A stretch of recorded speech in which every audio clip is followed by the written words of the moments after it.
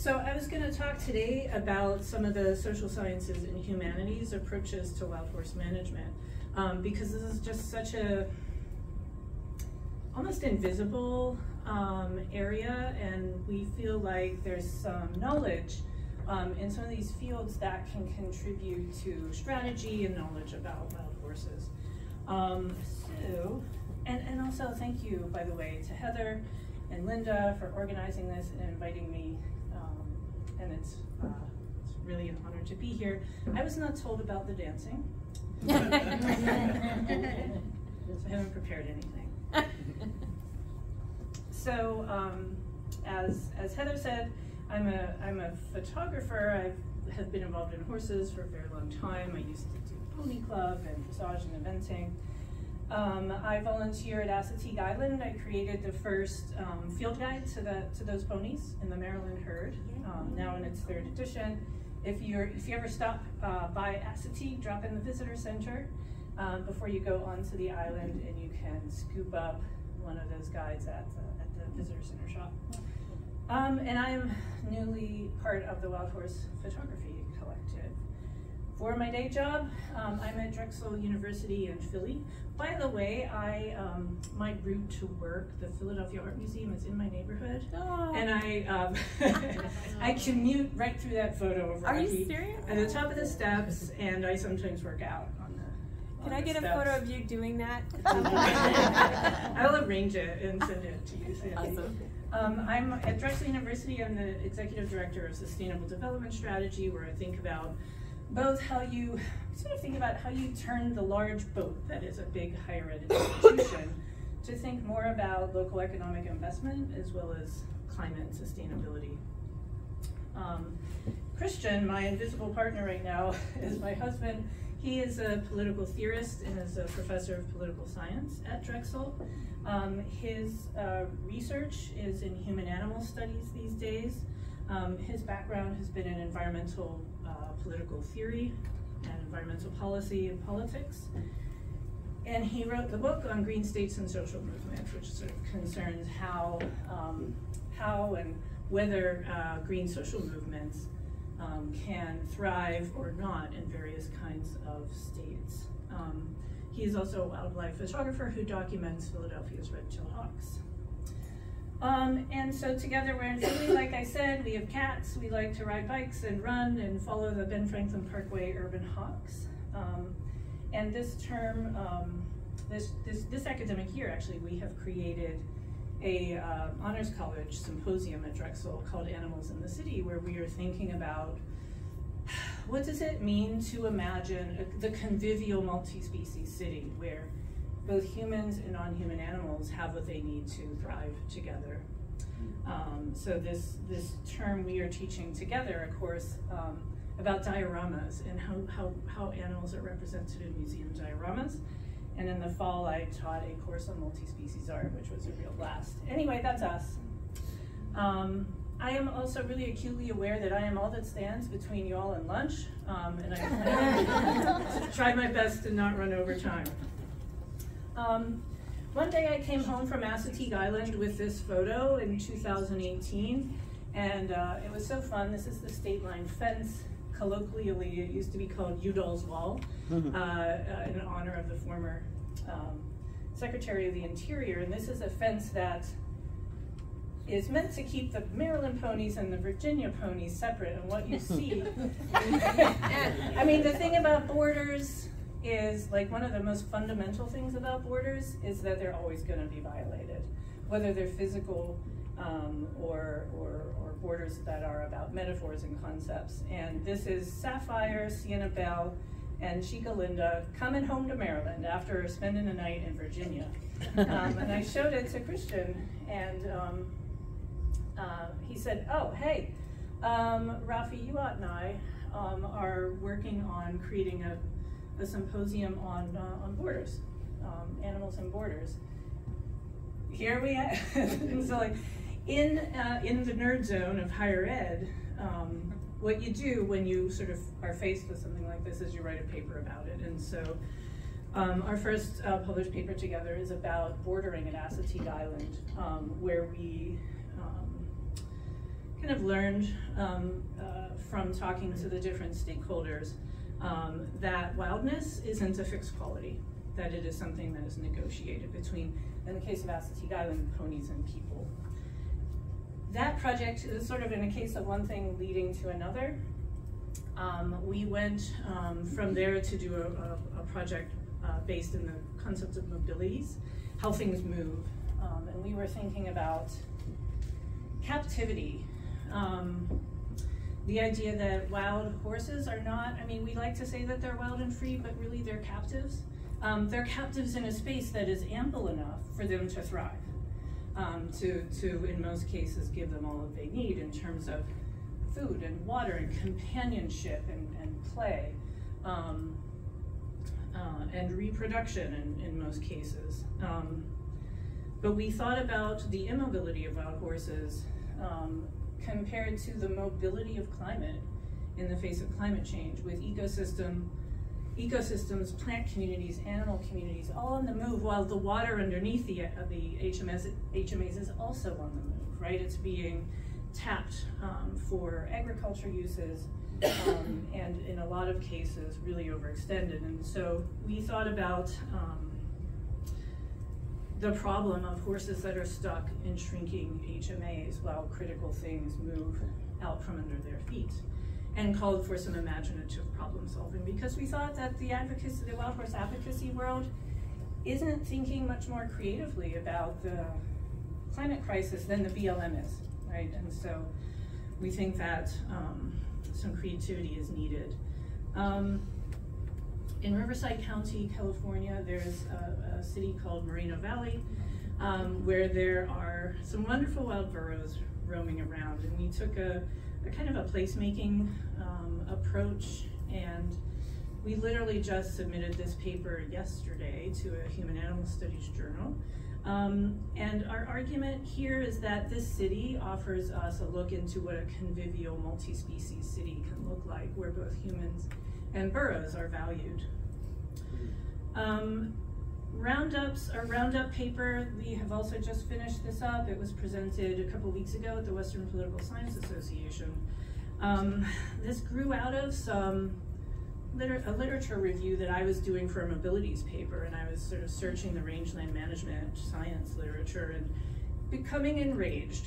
And and I'll talk about that, sort of bookmark that point, but we talk about roundups as a site where different bodies and different interests come together, and we look at it as a site where a couple of different affective regimes come into play. In other words, the way emotionality plays a part in this scene, with wild horse advocates who are accused of being wildly, dangerously emotional, up against the purported claimed rationality of the BLM and the contractors.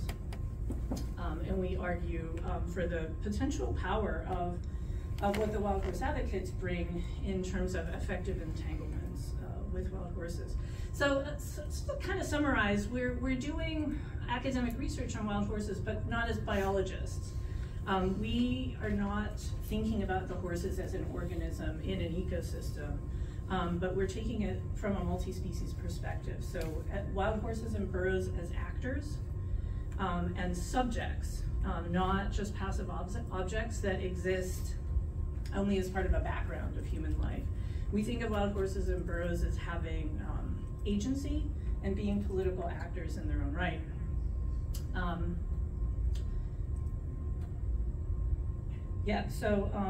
So that's just a quick sum up of some of our projects. Right now we're asking what's next, since we just submitted the Burrow paper and the Roundup paper. Kind of brings me why I am here today, and why I sort of thought that this topic might be helpful. Wild horses have so few of the kinds of researchers who care about them that you find in ornithology or herpetology. Like my colleagues at the Academy of Natural Sciences in Philly who are doing ornithological research are birders, and they love birds. And the work that they bring to help us understand birds contributes to the protection and conservation of birds. You know, there's some of this in domestic horses and veterinary medicine. There's even some interesting social science connected to people's relationships with domestic horses. But for wild horses, most of what there is in the literature is land use oriented research with the starting assumption that there are too many of them. We have all heard this. By the way, I think that as I go through this presentation, you're going to hear a lot of points of congruence with some of the other speakers. So people who care about wild horses as wild horses are mostly advocates, like those of us in the room who are not scientists. I think some of the predominant scientific voices on wild horses that does exist come from people who are invested in exterminating them. Right? So there's so many animals that find political support from the scientific research, and wild horses just don't have much of that outside of some of the researchers like Ross McPhee, who are working on some of those questions around evolutionary history and the sort of trying to claim a place for modern horses on American grasslands. So in our work, we've drawn on research by a few folks in social sciences and humanities who are writing about wild horses, and kind of they're on Team Wild Horse. There's J. Sanford Raccoon, who's at the University of Missouri. He did some great work on the National Park Service's plans in the 1990s. I don't know if anyone remembers this, to remove the Ozarks wild horses from the Ozark National Scenic Riverways. He did some great work connecting and sort of bringing out the story in which really the people of the region connected the horses to their cultural legacy. And that was a winning strategy for them in preserving those horses. Claudia Notsky at the University of Lethbridge does some great work on wild horse tourism. Janaki Bhattacharya, who is an ethnoecologist at the University of Victoria, does some really cool, interesting work on wild horses in indigenous communities in Western Canada. That has been super helpful to us as well. She does some really especially cool analysis on the political, sort of ferality as a political category, not a meaningful ecological category. So wild horses need more champions in the academic scholarship. And so Chris and I are trying to build on the foundation that Raccoon and Notsky Bhattacharya have created.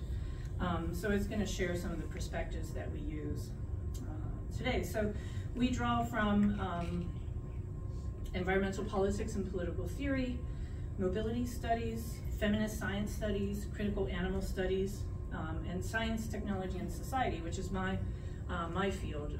STS is about taking a critical look at the practice and development of science and technology. So I joke that we study scientists in their natural habitats and think about what kinds of assumptions do scientists bring into their work? How does it affect the work that they do? When we think about what gets engineered, sometimes we think engineering, it's all about progress, but sometimes engineering is about creating designs against inclusion and social progress. So coming back to rangeland management science. So I mentioned in our mobilities paper, I had done a literature search on I asked what's out there. What are the rangeland management sciences saying about horses? Everybody's familiar with the system of land-grant universities in the US, right? So that we're all about sort of developing these ag and agricultural engineering and mining schools during the 1800s, when a lot of these universities were established. I went to Penn State, which is a land-grant university, as an undergrad. That is all about, in the case of ag, promoting the interests of agriculture stakeholders and growing the American agriculture industry. So it emerges from mostly the land-grant universities where the sort of appropriate researchers are located and doing research and teaching. Their funding comes from federal agencies that prioritizes managing public lands for grazing, with a little bit of concern about balancing for ecological issues, but I'll talk about that in a second as well, the role in political theory and policy about those ecological issues. This research works from the fundamental premise that there are too many horses. Not only are the horses problematic, but the advocates are very problematic, and they are getting in the way of rational solutions. This is a constant thread through the rangeland management literature, the sort of how the managers are just stymied by the hysterical women of wild horse management, essentially. And this is where the BLM gets its knowledge about wild horses. I'm gonna bookmark that point about the hysterical wild horse advocates, because that's what it literally made me scream when I reached an article that was written by two researchers in Burns, Oregon, and I'm gonna come back to that. So this is like where Christian would be talking. So I'm doing my best to inhabit him today. He is our political theorist. So the field of environmental policy, what does this tell us about, what can we find here about wild horse management? It does some pretty helpful contextualizing, I think. Folks who study environmental policy are going to remind us that there is an incredibly strong and durable historical legacy in these resource management agencies that stretches back to the 19th and earlier 20th centuries. If you recall, probably no one in this room actually recalls the state of the American environment in the 1800s. Nobody remembers? So the deal is that there was just untrammeled resource development. And okay, we had this American dominionist ideology that said the earth is here for us. It is here for us to use for what we wanted to use it for.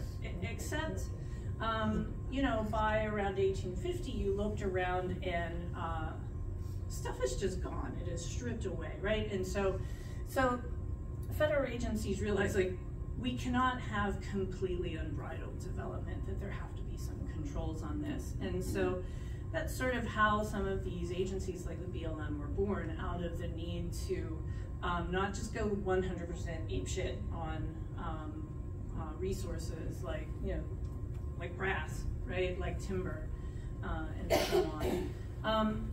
Where you have ecological considerations that come into play for these agencies, they come up in the environmental movement of the 60s and 70s. And if you think about the kind of raison d'etre behind some of these agencies that is now 150 years old, think of that as a granite stone, and this stuff is carved into it in terms of managing for the benefit of American industry.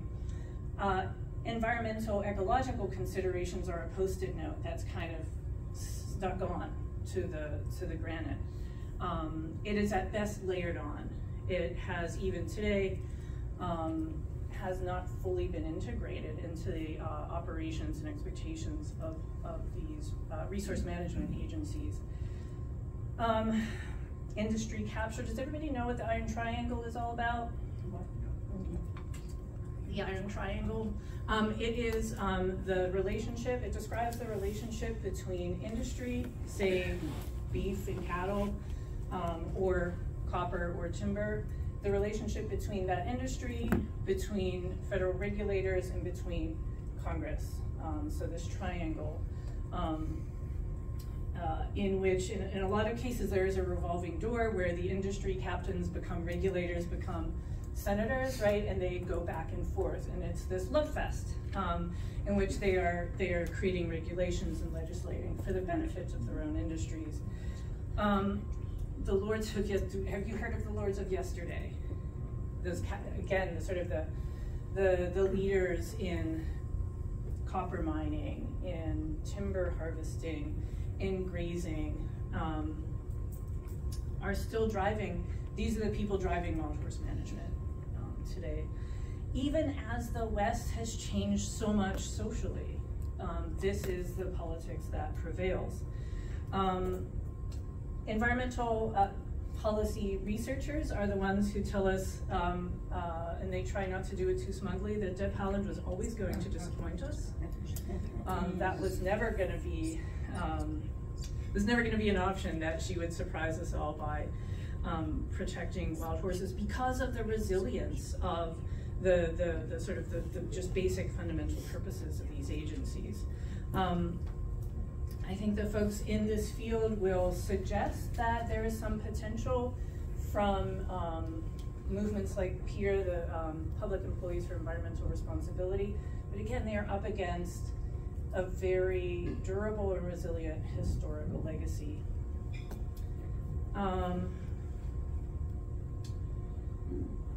So biopolitics is sort of a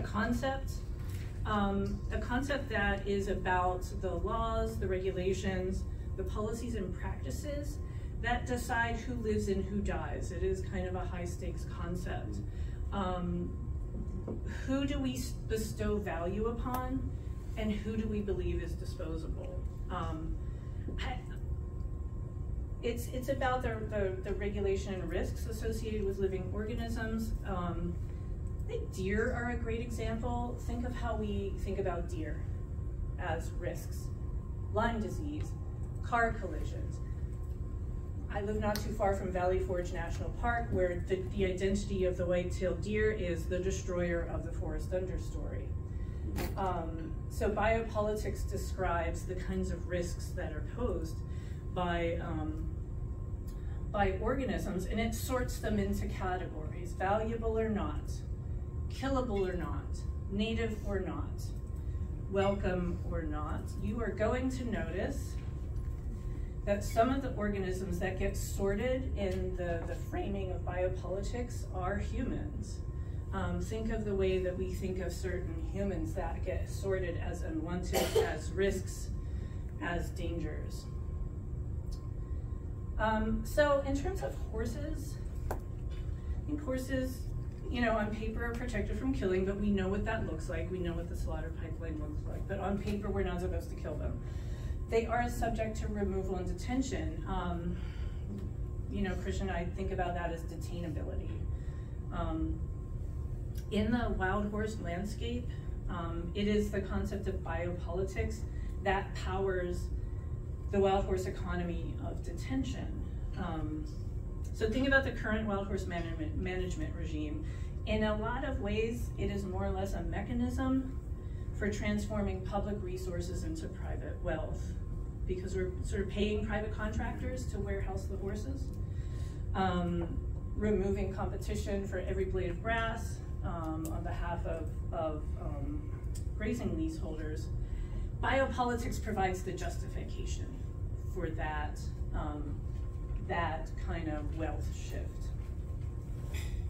Like how we talk about feral cats is another one, right? Feral cats as, I was talking to an ornithologist, a colleague last week, who was kind of talking to my students, who was saying feral cats, like the #1 risk to birds. And I was thinking, like, I feel like habitat loss is in there somewhere, but cats, legit cats are problematic in island ecosystems, etc. So that's the framing. In organism, that is a risk, and therefore gets a label of killable or not, sortable or not. Massification is another term we use here. When you think of a whole population of organisms rather than as a collective of individuals, right? So biopolitics and the massification that is the follow-on concept denies, for wild horses, denies their personhood, denies that they have families and experience a sort of an emotionally rich life. So that those kinds of concepts enable a regime of rounding up and removing. So where researchers like Christian and I step in, it's into the field of human animal studies, which is an answer, it's a challenge to that rangeland management science, and a challenge to the kind of cold classifications that biopolitics puts down on horses. So in human animal studies, we are not thinking about the biology of the organism. We're not thinking about its place in evolution. We think about the relationships that they embody, political, economic, cultural, between humans and non-human animals. A good example of the kinds of human animal research questions or projects that get asked, I think about a really great example is Rafi Youat's work. So Rafi does some great work on rats. He looks at how rats are embodied in completely different roles depending on where and how you encounter them. Like, think about the different identities of the rat. It's a pest. It's a stand-in for humans at the same time, right, in biomedical research.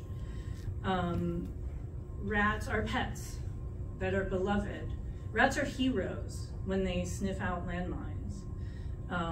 Rats are all of these things. They sort of embody these different roles depending on where they are.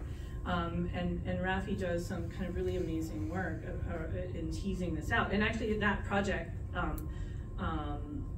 grew out of work that Rafi did on the rats' practices of boundary violations in that same symposium on animals and borders that Christian and I wrote the acetate pony paper on.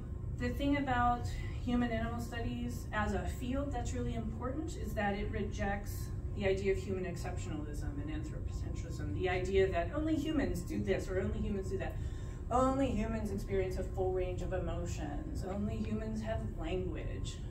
This is backed up in this, in the science. I think of researchers like Frans de Waal is I think one of the more prominent scientists who has been reminding us for a few decades now that humans are not the only animals with language. We're not the only animals who experience emotions, who grieve, who love their families, who are curious, who experience fear and joy. In human animal studies, we treat animals as subjects rather than as objects. And sort of explain a little bit about what that means, because this is a little bit of kind of insider baseball lingo, perhaps. Think about, remember how we diagrammed sentences in school? There's a subject and an object to a sentence. An object is acted upon, a subject does, right? So subjects have agency, subjects act. We think of them as political actors and agents, while objects are things that just are recipients of actions by humans, right? In my multi-species art thing, what we really tried to tease out was the idea of speaking about animals, speaking for animals, or expressing with, right? And the idea of seeing and listening to animals as political actors. And I want to note that I think, is it Ginger who's doing a presentation this week on witnessing roundups, and that sort of the political act of witnessing and grieving is a really important concept that comes out of human animal studies. So it doesn't just accept that there are practices that exploit non-human animals, everything from eating them to killing all the cane toads in Australia, right? So it questions and challenges and politicizes those kinds of decisions. And in terms of the people doing this research, there actually is a lot of overlap. A lot of the folks doing the scholarship, you will also find them in the animal rights and animal liberation movements. I think bottom line in human animal studies is that we are looking for arguments that can support these very sort of rich and multi-layered conceptions of multi-species flourishing, about seeing humans and animals as being on the same team rather than in opposition, or as one just subject to the exploitation of the other. Compassionate conservation is another kind of place where we are challenging notions of biopolitics. There's actually kind of a low-key war going on in the academic literature between traditional field ecologists and folks who are taking a compassionate conservation approach. The traditional scientists accuse the compassionate conservationists of being just kind of fuzzy-headed and naive, while the compassionate conservationists are pointing out things like the personal toll that the practice of, like, we're gonna kill 500 cormorants today to protect this fishery can take on the people doing that research. Compassionate conservation is a framework in conservation research that draws our attention to, like, what's going wrong with traditional conservation practices. It views animals like horses as deserving of our moral concern. It pushes back against that idea of massification and the whole population approach to conservation science. And it especially challenges practices of killing to conserve. The thing that, you know, compassionate conservation doesn't deny the damage that, like, a lot of feral cats can do in Hawaii. But there are also things, you know, sort of reminding us that ecological purity as a concept, it doesn't exist, and it cannot exist in the Anthropocene, right? This is sort of age of sort of those profound changes that humans have had on the planet. There literally are no ecosystems left on Earth that have not been changed by human industrial activity. There aren't any. You cannot name one. I mean, the molten core of the Earth isn't an ecosystem. So what we think of today as untrammeled ecosystems, right, it just amounts to, like, basically what guys like Aldo Leopold saw when they, you know, like, they popped around and sort of took notes in their journals describing what animals were present in Nebraska in 1831.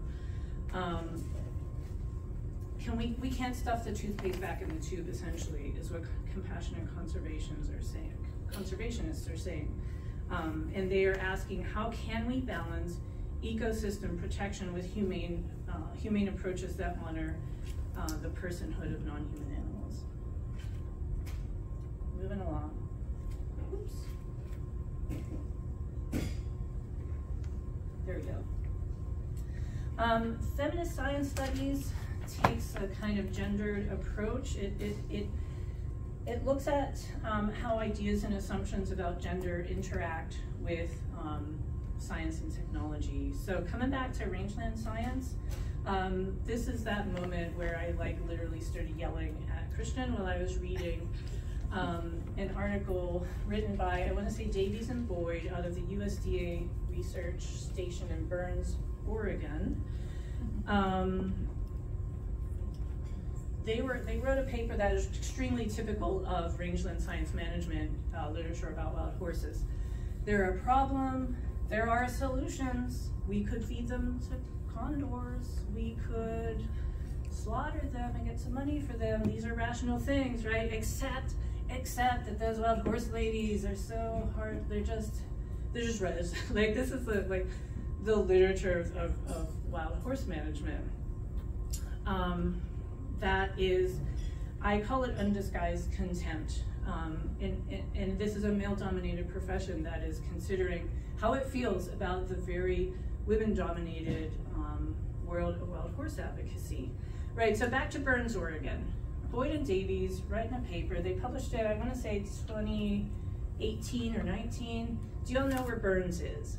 Yeah. Where's Burns located? Oregon. What's it near? The middle of nowhere. Melbourne. Thank you. Who said Mallard? When I reverse engineered when they must have been writing this paper based on the publication date and thinking about how long does a peer review process take, when did they probably finish it? They probably finished it around 2017 or 18. What happened in Eastern Oregon in was it 16? What happened at the wildlife refuge? Bundy's. Yeah. Public lands ranchers violently took over a federal facility. Yeah. These guys are literally 30 miles away going like, man, those crazy wild horse ladies, you can't get anything done with them around. And the violence of the public lands ranchers, which is a history that goes back 100 or more years to the range wars. Like there's just this consistent violence, emotional, may I say, tantrums being thrown by public lands ranchers. That it's emotional, yeah. That is invisible to the researchers who are thinking about the stakeholders. And so as an STS person, this just like jumped out and punched me in the face. Anyway, so ecofeminism critiques that liberal autonomous subject that kind of came out of Enlightenment philosophy, the sort of, and I don't mean American politics of conservative and liberal, like I mean kind of the idea of the liberal autonomous human as being separate from its environment or his or her environment. Ecofeminism tries to kind of reconnect humans as contextualized in their environment. It listens to the remote, is what we call. The remote are vulnerable beings, essentially. And vulnerability in terms of life on our planet crosses from humans to non-humans, right? So there is a shared vulnerability, in other words, that ecofeminism pays attention to. I don't want to equate this with that kind of bioessentialist feminism that sort of thinks about like, because you're women, you have this kind of nurturing approach to the earth. Like that's completely separate from that, but it really thinks in a very critical way about shared vulnerabilities. And when we think about horses in the remote, like think about the places where horses are. So it's feminist scholars who are very sensitized to these shared vulnerabilities. And sort of in terms when we talk about wild horses, it means honoring the lives and experiences of both horses and honoring the knowledge and experience of advocates who are essentially experts about the horses. And one of the other things about rangeland science is that it bemoans the lack of solid empirical data about the lives of wild horses today, with no recognition whatsoever of all the advocacy groups that have trail cams set up all over the HMAs at the, where they provision with water. All of you who spend time watching and observing wild horses are sources of data that rangeland scientists just like don't even acknowledge, right? So that there's a real disconnect there. Mobility studies, I think this is where I wrap it up. Mobility studies is social science that thinks about movement, like it says, how bodies move, ideas, products, objects move in all kinds of ways around the globe, from one part of a city to another, how ideas move from people to other people. Where this has come into play in our work is in that paper we wrote about climate change and HMAs with plant and animal communities on the move. Horses cannot migrate to find better ecological conditions, which makes them really vulnerable. Water moves. Think about water that's trucked into HMAs. The state of Arizona is like, every summer doing water drops to keep wildlife alive, right? Water is moved out of HMAs into, from aquifers to water or broccoli fields in the Imperial Valley of California. So it also shows up in our study of the wild burros in Moreno Valley, where speed and pace are important factors in how and whether a convivial multi-species community can emerge from place. A great researcher named Diane Mickelfelder talks about not just multi-species relationship needing space, but also needing time. You need time literally to be able to see and recognize other beings, to understand them as potential fellow travelers. You have to pause and give that time. And we saw this come out in different geographies of Riverside County, where in the sort of subdivision neighborhoods of Moreno Valley, where car speeds are slow, people have like, the burros are not in an imminent danger of being run over, right? And people have time to enjoy or just sort of cheerfully complain about the burros pooping all over their yards and absolutely wrecking their shrubberies. In fact, our paper, by the way, is called "Pooped in My Yard and Ate My Grass Last Night." Tales of belonging in Riverside County. So by contrast, the high-speed arterial road traversing Retchie Canyon is all about biopolitics and the risks. It's high speed, burros are getting run over, people are dying, and the politics there, just a mile away from Sunnymead Ranch subdivision, it's about how do we remove the burros from the road, right? Removal and detention. So that's where I am gonna wrap it.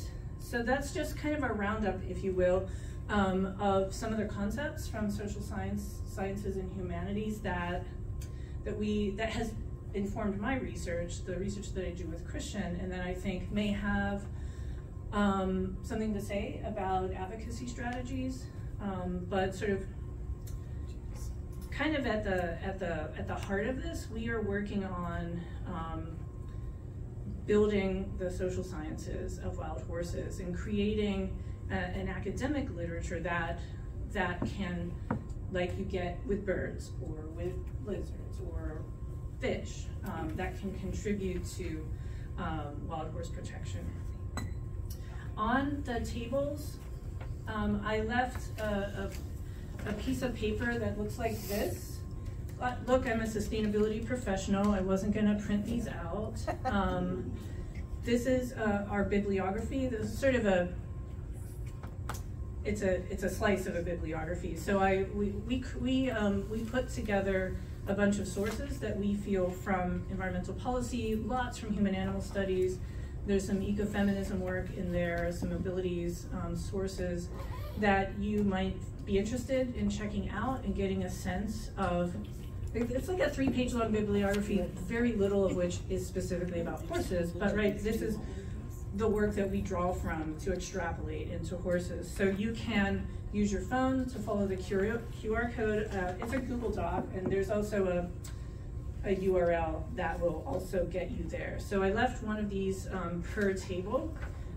Feel free to check that out. It's academic research, some of it's behind a paywall, some of it is free access. If you bump into an article that you really want to check out but you don't have access to, there are a couple ways to get around that. You can check with your public library, or if you live near a land-grant university or a public university, they can help you get access to it.